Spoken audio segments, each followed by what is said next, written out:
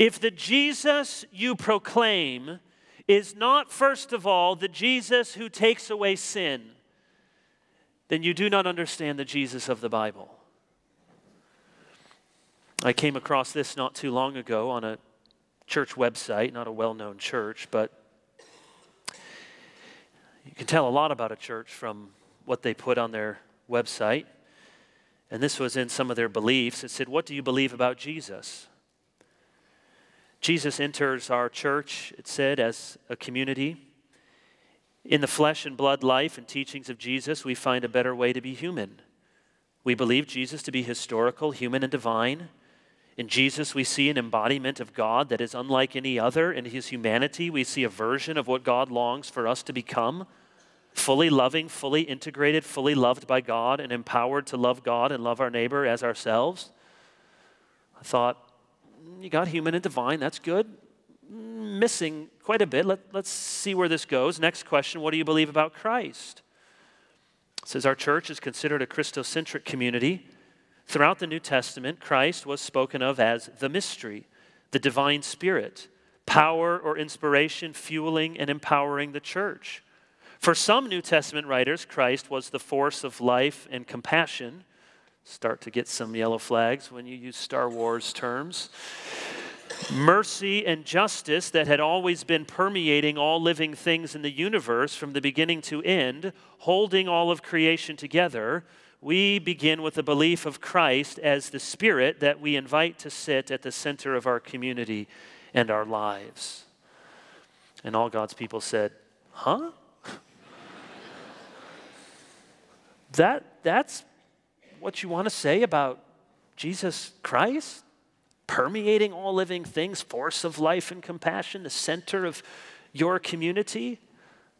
There may be some true statements there, but they're surrounded by so much spiritual pablum as to make the whole thing untrue. And what's missing, of course, and I hope you would spot it, if you were looking for a church somewhere, there's nothing about Christ as the sacrifice for sin. Yes, that may be offensive, but that is the offense of the gospel. We're not trying to be offensive.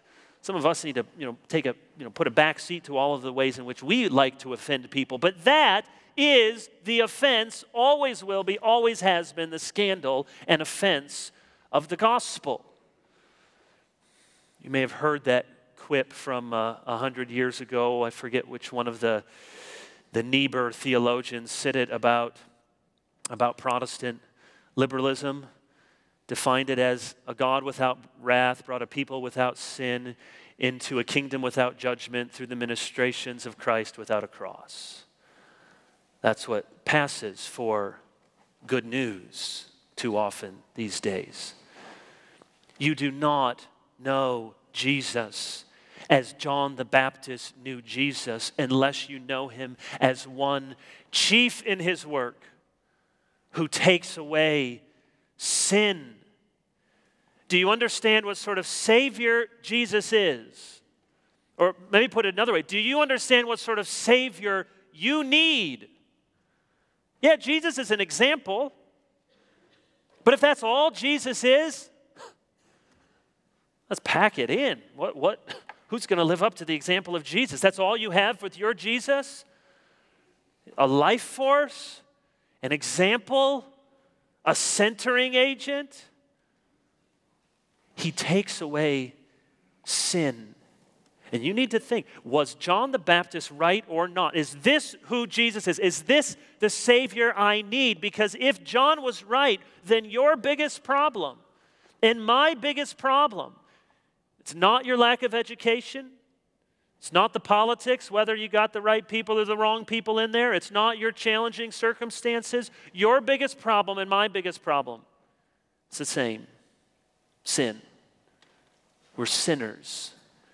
And we need a Savior